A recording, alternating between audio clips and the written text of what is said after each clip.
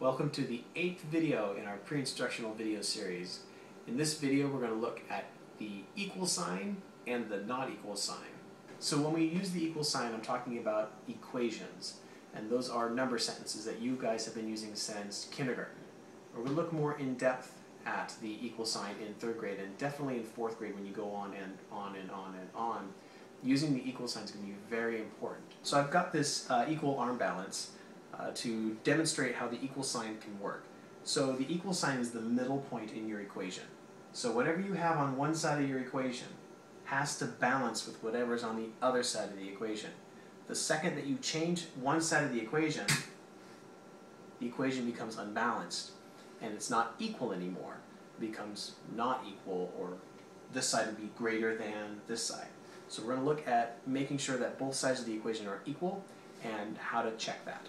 Okay, so here are the two major symbols that you're going to see. You're going to see the equal sign, and then of course you're going to see the not equal sign. It's just an equal sign with a slash through it. There's nothing fancy about it. So what I've done is I've drawn an equal arm balance here, like the one in the previous clip. Whatever's on one side of the equal arm balance has to be equal to the other side of the arm balance. That way that stays balanced. If one side gets too heavy, then it's going to tip and become unequal.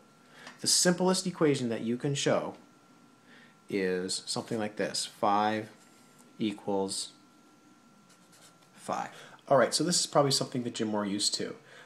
This says 20 plus 9 equals 29. And what we're going to do is we are going to lose our learning target here, decide if both sides of an equation are equal.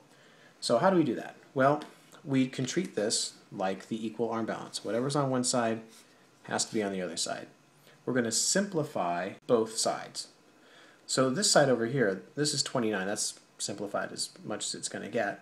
This side over here, though, this is 20 plus 9. We can do something with that. We can work with that. We can add 20 and 9. So add 29. You add it up. You get 29. Does that equal 29?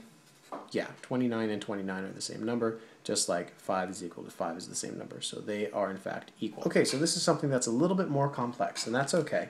What we have here is we have an equation, and we have left out the equal sign. We're going to figure out if this is equal, if both sides are equal, or if both sides are unequal or not equal. So how do we do that? Well, just like in the previous example where we had 20 plus 9 is 29, and we solved that side and worked it out down here.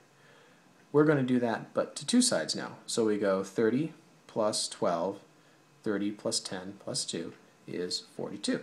So we'll just write it right underneath, 42, and then we'll carry this little empty circle for our equal or not equal sign. Okay, now we can solve this side as well. We can simplify it. We go 44 minus 2, that is 42. So the appropriate symbol to write in the blank would be the equal sign. Okay, next example. Here we have 32 minus 8 is equal or not equal to, we're not sure yet, 20 plus 18. We want to check that. We want to make sure does this balance out. So we're going to choose the sides that need to get reduced or simplified. In this case, we can simplify both sides. So let's see here. 32 minus 8, 24. And then over here we have 20 plus 18. So that's 20 plus 10 plus 8. 20 plus 10 is 30. 30 plus 8 is 38. Okay, so I'm not going to write an equal sign here. I'm going to write not equal. So 24 is not the same as 38.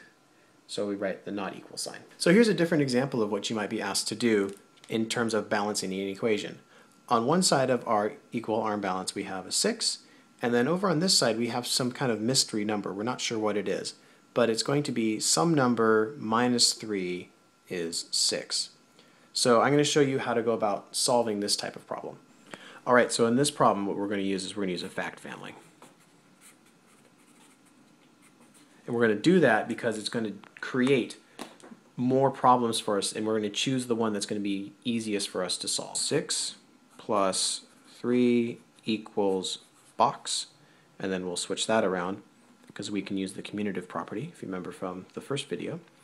Go 3 plus 6 equals box. Now we've already got box minus 3 equals 6, so we can start with box again, and we can get minus 6 equals 3. So that is 1, 2, 3, 4 members of the fact family. We've got 2 addition problems, and we've got 2 subtraction problems.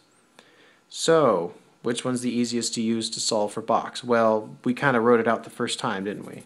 We could use this one, or we could use this one.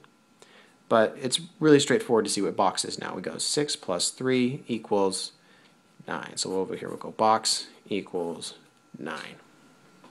Okay, so here are your exit problems. The first one is an equals or not equals problem. That's this one here. It says 15 is something to 6 plus 3 plus 5. So simplify this side and then tell me, is it equal or not equal to 15? The second problem you get to do is you get to solve for box. We have 18 equals 11 plus box. What goes in the box? Box equals what?